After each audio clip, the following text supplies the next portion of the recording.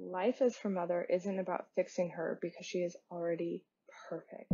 I am a much more confident advocate. I've become a better person. I now have the ability to push through so that I can be the best version of myself. I'm just so blessed to have learned all I have from her. Hey, you're listening to The Rare Life. I'm your host, Madeline Cheney. I am so excited to celebrate Rare Disease Day with you through this special episode. Some of you may remember that for last year's Rare Disease Day, we featured 12 parents sharing their stories in 3 minutes. So it was a bit of a lightning round. Well, this year I want to change things up a bit. I really want this episode to be a celebration of our children and the things that we've gained through our journeys with them. I've asked 5 parents to share a bit about what they love about their child and how they've changed because of them. So as you're listening, you'll probably notice there's a lot of awesome variety between the parents and their experiences, and there are also some cool recurring themes. And as they share, I encourage you to reflect on both the struggles that you've faced alongside your child, as well as what you have gained along the way, and how lucky we are to be their parents. All right, first up, we have parent Lexie. Hi, I'm Lexie from Phoenix, Arizona. My daughter Harper is almost 3 years old and she has Turner syndrome, and she was also born at 30 weeks. She is missing her full second X chromosome, and with her syndrome, along with her prematurity, it causes feeding issues, and she uses a G-tube for nutrition. She has a significant speech delay, abnormalities in development with her reproductive organs. She has a webbed neck and a requirement of growth hormones for short stature. She also requires just a lot of monitoring for future issues, but that is all she has at the moment. So one of my favorite cute and quirky things about Harper is the way that she runs. It's really more of a prance, and she prances around with joy and light everywhere she goes. She literally never walks. She runs everywhere. And usually when she's running, she is laughing, and I just picture this sparkly rainbow following behind her. It's seriously magical, and everybody really loves it about her. And then another thing that is just so cute about my Harper is her love of books. She always has a book in her hands, and she loves to flip through them, and it's so cute. The way she flips through them, she just does it super fast, and then she hyper focuses on one page and finds the littlest details that she loves. So she'll just find one little butterfly. She's obsessed with airplanes and soccer balls and just a bunch of random things that she just loves to look through all of her books for. And I don't know, it's really sweet. And my all-time favorite cute and quirky thing about Harper is how she cuddles her sister. So Harper is not the snuggly type at all. We always joke that she doesn't sit still long enough to cuddle someone, and she has recently started being really affectionate with her baby sister, who's about a year old, and Harper calls her my baby, and she cuddles her in just a very specific way. So Anna will be crawling around on the ground, and Harper goes up to her, and she puts her head right on her chest, and she just stays there. And like I said, Harper is never still, so she just stays there. And, Anna's a baby, so she'll, grab her hair and start kind of drumming on her face, and Harper just loves it. She giggles and laughs, and she just truly loves that physical touch from her sister, and it's truly just the sweetest thing, and she doesn't do it with anyone else, so it melts my heart. And then what I have gained from the parent experience. So when we found out there was something wrong in utero with Harper, our MFM mentioned to us that it could be from a chromosomal defect, and that our child very likely may have special needs. And I remember in that moment praying to God, just saying no, like, no, I am not a special needs mom. Like, those are special moms.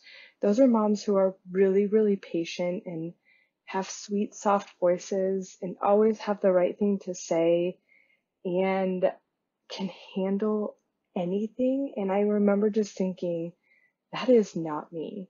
And I was just so convinced I could never be that mom. And when we received her diagnosis, my heart just slightly began to soften to the idea of it. We really began to accept kind of the cards we were dealt. And over the next 2.5 months that I was still pregnant before we had her, my heart just began to soften even more, and just kind of realizing that, okay, this is something I might be okay at, but I was still really, really nervous. And the day that she was born, I just remember thinking that God blessed me with a gift and that this was not an accident or mistake. I was chosen to have the honor of being her mother, and I, to this day, could never thank God enough for choosing me. And after our long NICU stay, I began to quickly see all of the delays, the speech, fine motor, gross motor, physical, and it was honestly all-consuming. I spent the last 3 years putting my nose to the grindstone to catch her up. My eyes were set on milestones, and I realized after 3 years that I was missing the point. Life is not about meeting the milestones on time or doing things in perfect order. She will get to where she's going in her own time, and life as her mother isn't about fixing her because she is already perfect. Raising my rare girl is about creating a meaningful life based on her strengths. It's about meeting her where she's at and loving her through and through. And that is something that's taken a lot of time, and it's taken a lot of soul searching to realize I was chasing the idea of what I thought having our daughter was going to be like, and not just accepting her the way she is and seeing the absolute beauty that comes in that. I feel like I started to miss the beauty in her quirks and her differences. And even though, yeah, she has quite a bit of delays, sometimes that's incredible, because what I am realizing with having a second daughter who is developing more typically is that Harper gets to stay in some of her stages a little bit longer. And that is an incredible thing, because kids grow up so fast, and in the blink of an eye, one milestone is over. And with Harper, we get to spend a little extra time in each space. And I'm at a place now where I'm absolutely cherishing that, and I'm just thankful. And yeah, that is what I've gained from parenting Harper so far. There's so much I could go into, but that is my biggest life lesson at the moment. And yeah, she's incredible, and I am so thankful to be her mama. Lexie, these are words that I think every new parent especially needs to hear, and that we all need as a really good reminder. I think there is a huge pressure on us to, get our kids to these milestones as quickly as possible. And I think that pressure really can be super suffocating. And I just think it's really profound to get to the place where you can really accept your child exactly as they are, and to recognize that it's not our job to fix them. Like, yes, we want our children to reach their full potential, but I think the realization you had that, every person's full potential is going to be different than the next person's. And just realizing that and accepting that, I think, is really profound. And I think we really do miss out on a lot of joyous moments just in everyday living when we're so fixated on getting our kids to the next milestone. So thank you so much for sharing your insights, Lexie. All right, next we have Roya. Hi, my name is Roya, and I'm from Half Moon Bay, California. I am mom to 3 awesome kids, and I'm a caregiver to my daughter Shadi, who's 5 years old. Shadi was born with a rare genetic condition called Schaaf-Yang syndrome. Shadi is nonverbal, non-mobile, tube-fed, and does have an autism diagnosis, but that definitely doesn't stop her from developing the greatest personality. We call her our princess warrior because she's so strong and resilient, yet super sweet and gentle. She loves to play with people's hair and knows when to stop. Considering all she goes through, she's got the best attitude. She's my biggest inspiration, right ahead of my boys. I love being a mom, but I have struggles of my own which make my job harder. When I was 18, I was diagnosed with depression and generalized anxiety disorder. I struggled a lot in college, but I managed to get by seeing the school counselor regularly.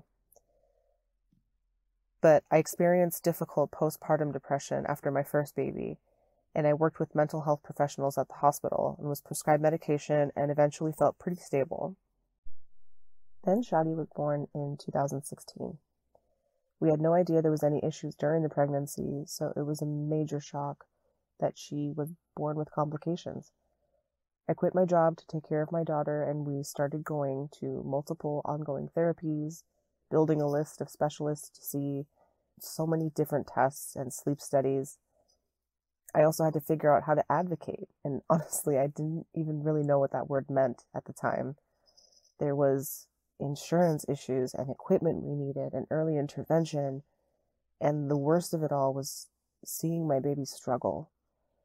I was overwhelmed by the amount of care involved and the pressure to do it all right, and my mental health just declined so quickly. I did not cope well at first. I isolated a lot. I didn't reach out to any family or friends like you're supposed to. But I was just so depressed. I struggled to eat and take care of myself, but all I did was focus my energy on my kids.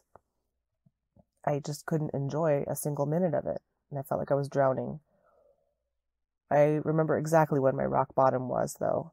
I was crying in the car after a doctor's appointment into a pile of paperwork, and I was feeling so over it. I didn't know how else to describe it. I was so over it.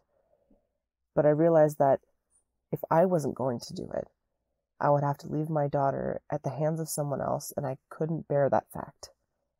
It was kind of a light switch moment that drove me to reach out and get help and admit that I couldn't do it alone. I'm 3 years into seeing a psychologist and a psychiatrist regularly who I vibe well with, and it's been a hard but gratifying journey for sure. There are so many things that I've learned during therapy, but some of the best advice was the hardest to swallow. One of the first things my therapist had me do was to accept my situation.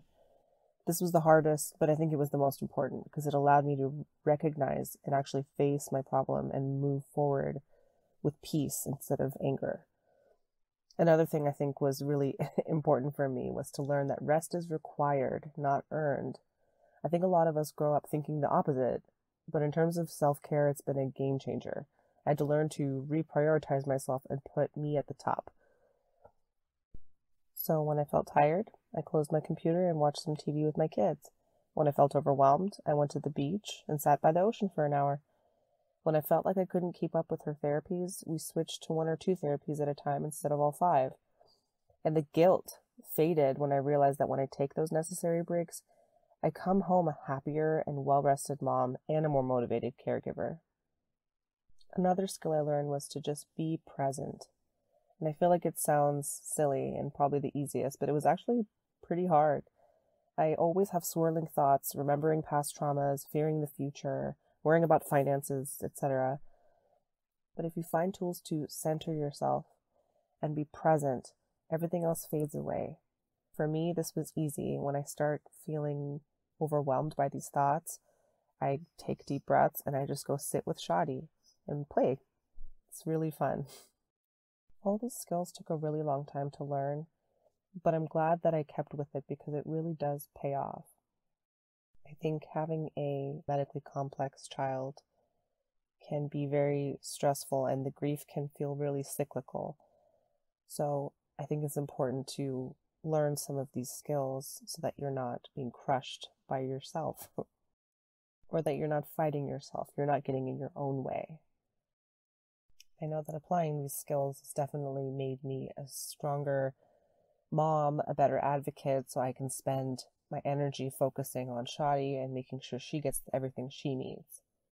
Sometimes I think it's a little funny that having Shadi in my life led me to learn to advocate for myself. And advocating for myself, in turn, leads me to advocate better for her. And Shadi has experienced so much. She deserves a good life and a good future, and I know now that I can give that to her. It feels good to know that everything she's been through, everything I've gone through as her mom, has been a learning experience for us. I am a much more confident mom, a much more confident advocate, and it feels good to give myself the grace to make mistakes and take breaks without the guilt. Reaching out for help made me more aware of the mental health struggles we all face, especially in our unique community of rare parents and caregivers. Most of us haven't asked to be in this position, but we love our kids and will do anything for them. Before, I would do anything to see Shadi smile, but now I can also enjoy it. Roya, I so appreciate your contribution. I think your vulnerability and sharing, your rock bottom and how tough things were emotionally for you is really brave. And I know there are a lot of parents that really can relate with what you've experienced.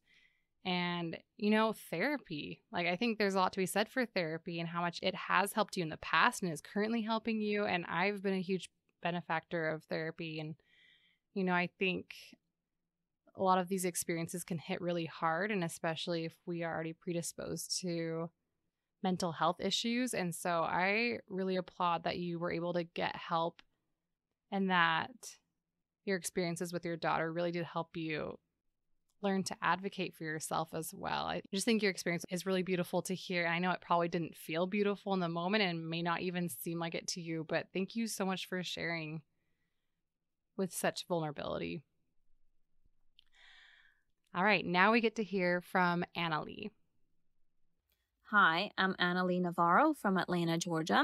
My daughter Julia is 4.5 years old and was born with biliary atresia. Biliary atresia is a rare liver disease that is the main cause of liver transplantation in children in the U.S. And I had the most amazing opportunity to be her living donor. Julia is now 4.5, and she is smart and strong and kind and very creative. She loves horseback riding and reading and dancing, and she wants to be a scientist and a doctor and an author and also a painter when she grows up. And I'm sure school is going to be quite pricey, so we've already started saving for her. I, as many of you are, am a rare disease mom and a transplant mom and also a living organ donor. And all of these are equally important to me because they have changed me in the best way possible. When she was initially diagnosed, I quickly found myself navigating this rare disease world with so many unknowns. But I also found myself being part of this new rare disease community and of this liver family that just welcomed us, and it definitely made our journey so much better. I know that a rare disease diagnosis can be challenging and hard and so very scary at times, especially at the beginning. It's overwhelming having to learn so much information and maintain your sanity and still be a powerhouse of hope and positive energy for your child. But it can definitely be done. I think that never ever in a lifetime I would have imagined that would have find myself going through everything that we did. I think that as new parents, we have this perfect movie envisioned, and we see ourselves having a healthy, beautiful, and strong baby. My baby was beautiful and incredibly strong. And thanks to her amazing team of doctors, now she's healthy and thriving too. Our journey was a difficult one, and it was full of challenges, but also a beautiful one. And I have embraced their experience. I think that for Julia, having lived all of this at such a young age, talking to her about her story and transplant journey has always been very important to me. I want her to be empowered by her journey and to own her story with pride and grace. Being a parent to a child with a complex medical history, in our case, biliary atresia and a liver transplant, can be very challenging as they grow up. And I mean, it's hard at any age, but especially when they're this little. So this is how my book, Mighty Me, was born. I realized that there were no books that she could identify with and see herself in. There were no books about organ transplants that would open this very important dialogue with her in a child-friendly way. So I decided to write one, and not just for her, but for a community as well. These are formative years, and although she's only 4, conversations like these are very important and very much needed, not only with our own children, but also with their friends and their classmates as well. And so the more I thought about it, the more I became passionate, and I decided to make it my mission and make it happen. I wanted other children with transplants and complex medical conditions to see themselves as heroes of their own stories. I want them to be empowered by their journeys and be proud of how brave and strong they are. I don't want them growing up, especially not her, resenting their journey and thinking of their story as something sad or negative that they had to go through. I want Julia and any other transplant child like her to be able to speak about their stories with their friends and classmates with confidence and pride and purpose. Having a purpose in life is so important, and it gives you that much power and it gives you that much confidence, which is needed for you to be successful in life and to be an advocate for whatever it is that you are passionate about. And I hope that through our story and our book, we can help educate other children about transplants and organ donation and also rare diseases. Mighty Me is about my mighty Julia and our transplant story. I think there is beauty in everything, and I want her to see things the same way too. And I've learned to find the beauty in everything, even in the most difficult of times. I have also learned that advocacy can look very different for everyone, and we shouldn't limit ourselves. There are many gaps that need to be filled within our own communities, and honestly, there is no one that knows that better than we do. So what does your community need? What does your child need? What is something that you would love for your child to have or for other children to have, to be able to feel that empowerment and that pride in their journey, and also be a way to educate others and make your child's journey easier. So let's allow our journeys, as hard as they might be, to give us purpose and find a new calling to serve our communities and find creative ways to advocate for our children and others like them. My life with Julia is beautiful, and I wouldn't trade it for the world. It's been the joy of my life to give life to her twice. And thanks to our experience, I've become a better person, mother, and now an advocate for organ donation and a children's book author. It's been quite a journey for us. It's been beautiful and rough, and wouldn't change it for the world. It's been an amazing journey. So I hope that you are able to also find the beauty in your journey and a purpose that comes with it. Wow, Annalie, I love the power in this. I love how empowered you are in creating this children's book and in becoming an advocate. And I love that you were motivated to create that children's book to empower your daughter. And I also love your desire to empower each of us as parents to find our own passion and our own ways of improving the world in our own space. And I think your passion is really contagious. I hope each of us listening can think of just one way, tiny or huge, or somewhere in between, to make a positive difference in our spaces. And it doesn't have to be momentous. It's not an all or nothing type of situation. Like even things like smiling at other parents when you're at a clinic's office, like as cheesy as that sounds, it really does make a difference instead of just keeping your eyes on the floor and, hustling through. As parents, we need each other, and just that little bit of encouragement and warmth, just making eye contact with another parent, I think can be really powerful. Just food for thought. Also, for those interested, there is a link in the show notes so you can check out Annalie's book, Mighty Me. She actually gifted us a copy of it, and it really is gorgeous. It's just full of magic and symbolism, and I thought it was really fun to read with my kids. All right, next we have Heather. Hi, I'm Heather, a Kiwi living in Sydney, Australia, and my daughter Ariana is nearly 6 years old and has Sotos syndrome, the rare disease affecting 1 in 14,000. She wasn't diagnosed till she was nearly 2, but she had many common issues from Sotos syndrome: low tone, low blood sugars at birth, and infantile scoliosis, which required bracing and still does now at night. And she has sensory processing disorders, very movement seeking. She's a great kid. She's really sweet and loving. She's always asking me for cuddles. She's very creative. She spends her days drawing. She loves constructing things out of the furniture around our house and pillows and her toys and various different things. And she loves pretend play, which is really fun. I love that she surprises everyone once they get to know her and how capable she is. She's an amazing swimmer. She's really quite good at drawing. She watches and learns from others, and she's just come so far from the baby she was to the child she is today. She's on track to start mainstream school actually next month. So I'm really proud of her and how far she's come. Having a child with a rare condition, a disability, it's changed me profoundly, and I'm sure that many parents will attest to that with their children too. Before Ariana, I had really no experience or exposure with people with disabilities. I was brought up in a different world where disability was somewhat hidden, or the narratives around disability were just how tragic and awful it was. It was seen as a less than experience to have a disability, or to be the mum of a child with a disability, a worst case nightmare scenario almost.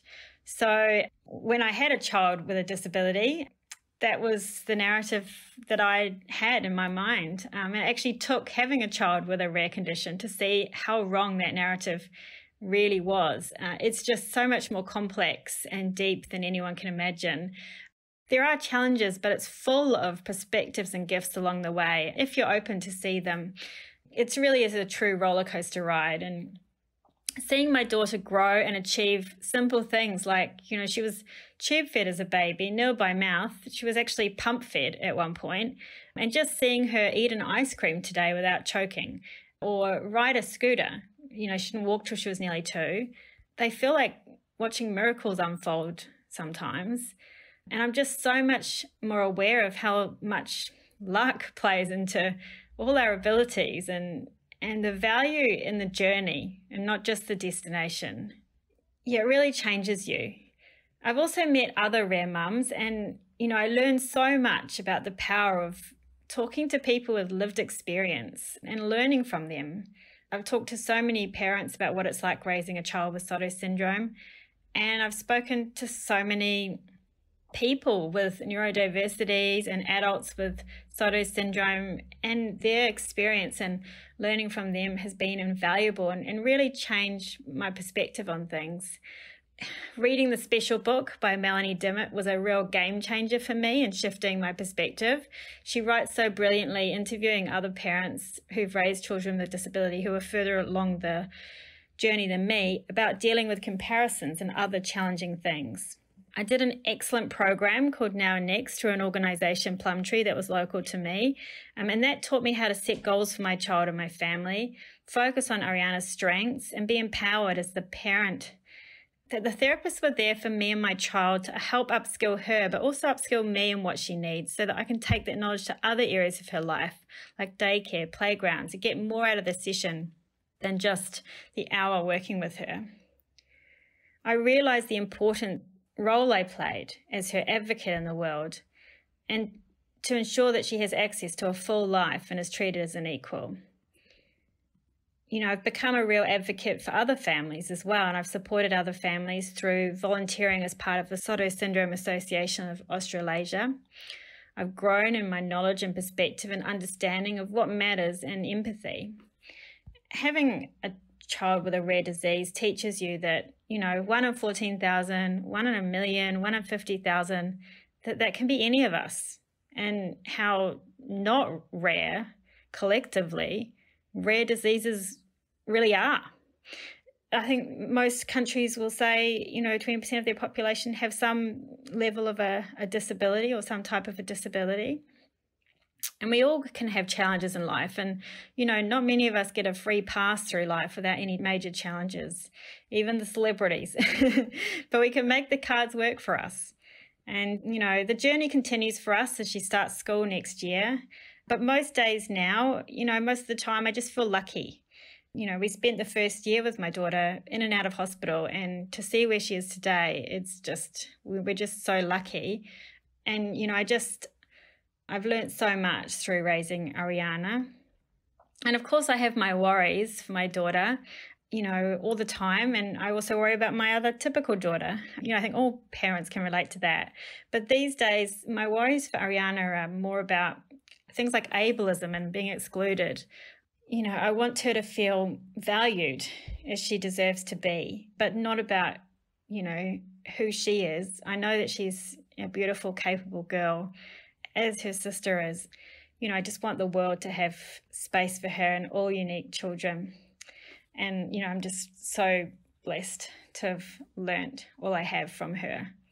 Thank you.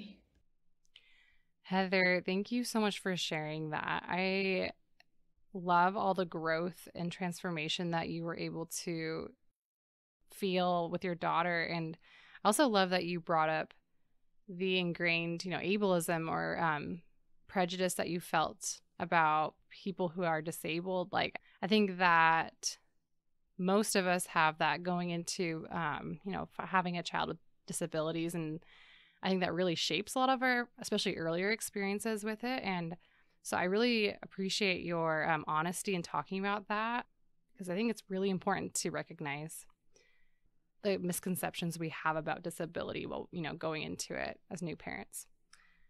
Yeah, what a beautiful tribute to the things you've learned. And the love you have for your daughter just shines through so brightly. So thank you so much for sharing. Last but not least, we have Rayel. Hi there, I'm Rayel from Grand Prairie, Alberta, Canada. My son Arden is 20 months old and has Escobar syndrome. In Arden's case, he now relies on a tracheostomy and ventilator for his breathing needs. Of course, as a mom, I think that my kid is the cutest, and 3 of my favorite cute things about Arden is, 1, he is so incredibly nosy. He wants to know everything that is happening around him, and because of this, he's such a quick learner. He can learn a new ASL sign in a day or 2 because he just wants so badly to be able to tell everyone what he wants. The second one is Arden loves the Edmonton Oilers, so the NHL hockey team. He has an Edmonton Oilers pillow that his cousin made for him, and it has to come everywhere with him. He also claps and waves his hands in the air when he sees or hears hockey on TV. He absolutely loves it. And the third thing is Arden loves showing off. He knows all the parts of his body, and if you ask him, where's your nose or where's your toes, stuff like that, he happily points and shows off what he knows because he just wants to show everybody how smart he is. So with my journey as a medical mom, I think that it really changed who I was as a person at my core, especially from a mental and emotional standpoint. For as long as I can remember, I've suffered from depression and anxiety. The depression comes and goes. It's largely influenced by stressful periods of my life, but anxiety is something that has definitely plagued me for a very long time and has definitely impacted the types of opportunities and challenges that I have been able to push myself to take on. Although I do often feel a sense of confidence in myself as a person, a teacher, a mom, etc., my anxiety often tells me that I'm not good enough. And this can be especially difficult in social situations where I'm constantly second-guessing everything that I say or wondering how my words will be received by other people. Having Arden completely changed my life. I mean, of course, I knew that being a mother would change me, but I never really expected some of the mental and emotional changes that I felt taking place as Arden grew and as I grew into my unique role as his mom. My husband and I have always been a team, and when Arden was born, I really felt like a lesser part of that team. I felt unsure being the person who does not have a medical background. My husband's a physical therapist. He's worked in a hospital setting. He has advanced knowledge of the human body. I, however, had no medical knowledge prior to Arden's birth. Everything was new and terrifying to me, and let me tell you, nothing prepares you to see your brand new baby intubated, ventilated, with 5 or 6 IV lines attached to them, nitric oxide being used to keep their lungs open, etc. I definitely leaned on Brody, my husband, during those first weeks. I really felt so timid, and I was grieving what we had imagined for our birth story, what we had imagined for bringing our baby home. However, when Arden was only a few weeks old, he and I had to stay in the city while he was still in hospital. Brody had to return home, so for us, that's over 5 hours away from the city during the weekdays for work. He would only be able to return on the weekends to spend 2, sometimes 3 days with us and then return home again for work. So I can honestly pinpoint the exact moment when I became a completely different person because it happened as I watched Brody driving away to go back to work. In that moment, I really just decided that the only person getting me through our experience would be me. I knew that I had to be strong and that the coping mechanisms that I had held on to in the past just wouldn't work. It was as if I somehow knew that my anxiety wouldn't serve me in any positive way, and that if I broke down emotionally, I wouldn't be able to be the mom that I knew I needed to be for Arden. So during the 7.5 months that Arden spent in the hospital, I spent every waking moment by his bedside. I was learning about ventilator pressures, blood gas numbers, suctioning, PICC lines, medications, all that jazz. I honestly took detailed notes like a madwoman every single day until I was confident that I could advocate in Arden's best interest. Rounds at the hospital in the ICU occurred every morning and night with up to 10 doctors and other medical professionals present at each round. So honestly, before Arden was born, I was a much more meek person.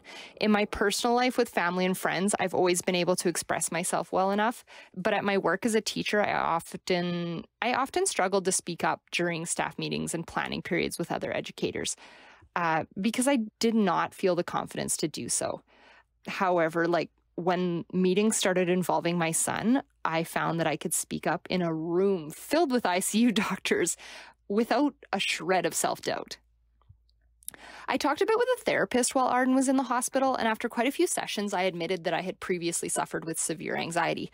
Shockingly, in one session, she remarked that she had never guessed that I was an anxious person. I knew at that point that a huge change had occurred in me. I had definitely hidden my anxiety in other settings before, work, for example. I realized when speaking to the therapist that I wasn't hiding my anxiety. It just didn't exist in my world as a medical mom. Now that we're at home, I definitely have anxious feelings that come up for various reasons. Usually I get a little bit anxious and on edge when we have to travel for Arden's appointments, and I definitely feel my anxiety in my body each time he has another surgery. I still hate making appointment phone calls for myself. That's another part of my social anxiety.